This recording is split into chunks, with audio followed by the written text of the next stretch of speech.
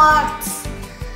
But we still have lots more to learn because learning never ends.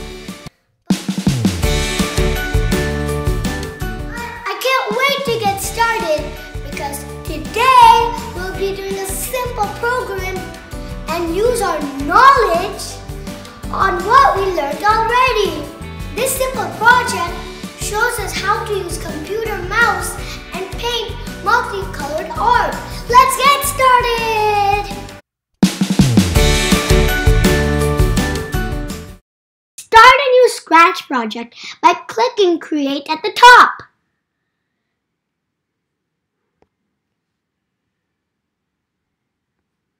You will see a fresh project to start building some code. Now, let's select a sprite to work with. What should I use today? Let's just use the Scratch cat we have here already. To begin the coding, let's start by dragging an event from the programming palette. Go to Events category and choose one green flag clicked block and drag it to the script area. Now, go to Look category and drag it go to Random Position.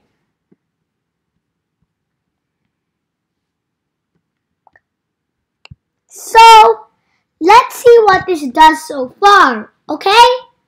This is going to random positions, but wouldn't that be nice if we can control where it goes by mouse pointer? So, let's click on the arrow and select mouse pointer. Let's see what this code does now. Now try it out.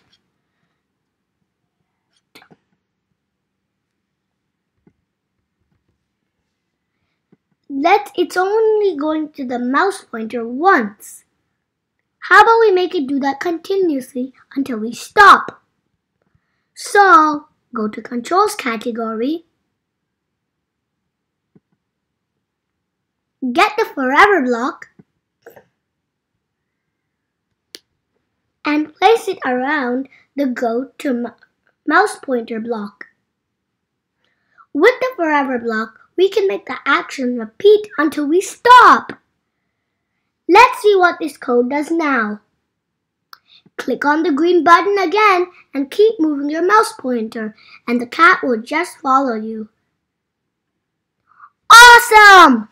Now wouldn't it be fun if we can make the cat change colors as it moves with the mouse? So, how do we do that? Let's see. Since we are trying to change colors, go to Looks category and drag Change Color Effect by 25. Let's see what it does now. Wow! Look at that! So colorful! This is a simple project. You all can try it out and play with different controls to start or different value for change color and see how the program runs. This is nice, but let me show you something you can do to make it even cooler. This is a little advanced. I will show in detail later, but click on Add Extension button here, and this will let you add more blocks to the programming palette. I will go ahead and add pen. Now, the pen options will show up as a block in our programming palette. I will drag the stamp option right after the change color. This will make a stamp of our cat as it moves. Let's run it and see what it does. Awesome! Look at that! That's so cool! Let's click the stop button to stop it. Now let's try running it again. Oh, no! We can't erase this when we run again. But maybe we can add some code to make it erase. Any ideas how to do that? Okay, let's see. So we need an event to erase it all.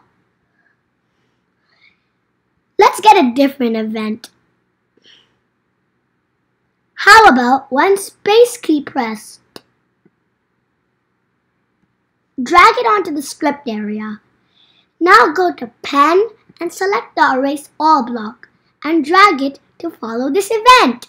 So what we are basically saying is anytime click on the space bar, erase everything on the stage and will take us back to the original sprite. Let's try it out! I think it's going to be so amazing! So let's press space key and wow! Everything erased! Let's review! We all learned how to use an event to start your program.